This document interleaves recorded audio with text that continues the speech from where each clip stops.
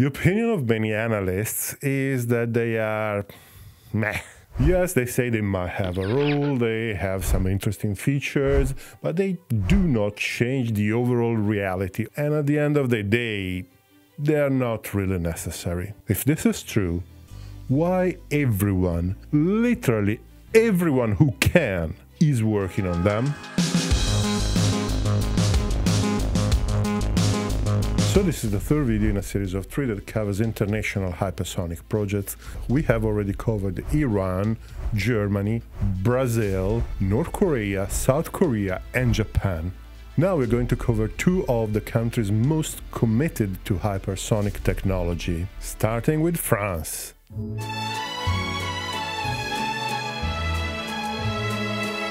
Sir, we have an obligation with the internet standards. Yeah, I know. Now to show it. France has a very clear-cut and admirably clear policy about nuclear weapons. They have a strategic deterrent aimed at retaliatory strike if France is hit by an existential threat.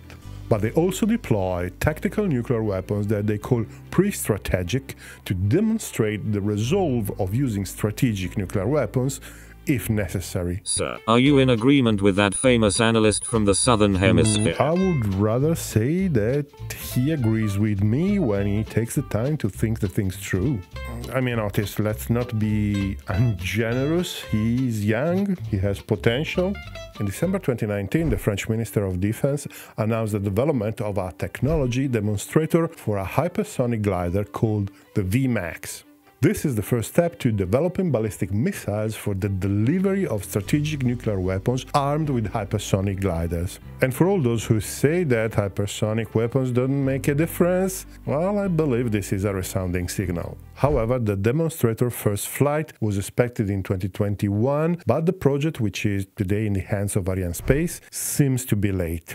We will keep a close eye on it, even though it's quite secretive, because when the French do something like this, it is generally worth of attention. But the French commitment toward hypersonic weapons is even more interesting than that. So, the current weapon for the delivery of pre-strategic nuclear warheads is the ASMP missile. It is a supersonic missile with a range of about 500 kilometers for the improved A version, but it is quite old. The design goes back to the mid-80s, and it's time to think to a replacement. The French had 2 design options, basically.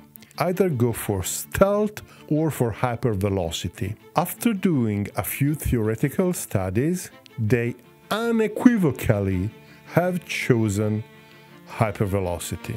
The ASN-4G will be the classic hypersonic cruise missile built from the ground up with French technology, which is always a wise option.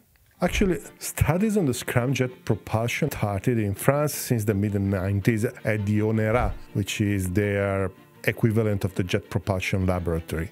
Prototypes and demonstrators have been built, and the weapon will be grounded on that knowledge that is already existing. It is obviously expected to be maneuverable, and it will have a top speed of about 5,000 km per hour, and range requirement is of about 1,200 kilometers. The weapon is expected to enter service around 2035 and completely replace the ASMP by 2050. And the French are hoping to keep it current for most of the 21st century.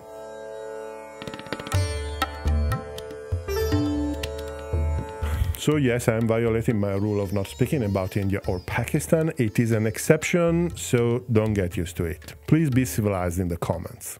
The Shahuria is a nuclear-capable land-based intermediate-range quasi-ballistic missile launched by a transporter erector launcher, which is a mouthful. While apparently not different from any other weapon of its category, it is capable of a relatively low hypersonic trajectory. The first stage carries the missile in the high atmosphere between 30,000 and 50,000 meters, where the second stage propels it up to Mach 7.5 in a horizontal or nearly horizontal trajectory. The missile's second stage and the warhead can maneuver during the whole flight. So it's not strictly a ballistic missile, it's not strictly a hypersonic cruise missile because the propulsion is not a scramjet, but a conventional rocket engine. So I believe that saying semi-ballistic is probably the correct definition. The missile was approved to enter service in 2020, so it should already be in service, albeit probably in limited quantities.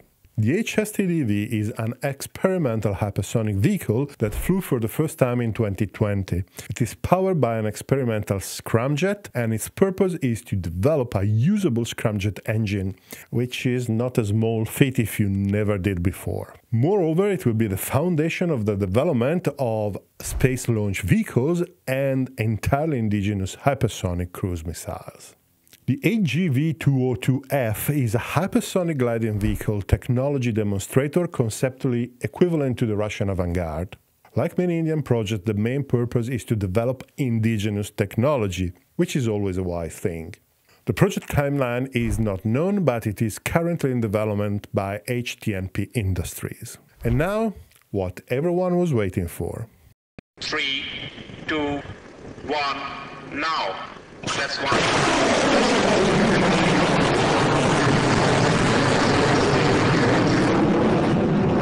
Sir, please don't comment. So the BrahMos is the pride of the Indian Armed Forces. It is considered the fastest cruise missile in the world, and it is in service today with all three armed services of India.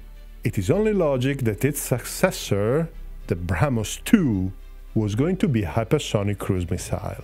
Plans for a BrahMos successor started to emerge around 2011, when an agreement between the Indian DRDO and the Russian firm NPO was signed to develop an indigenous hypersonic cruise missile.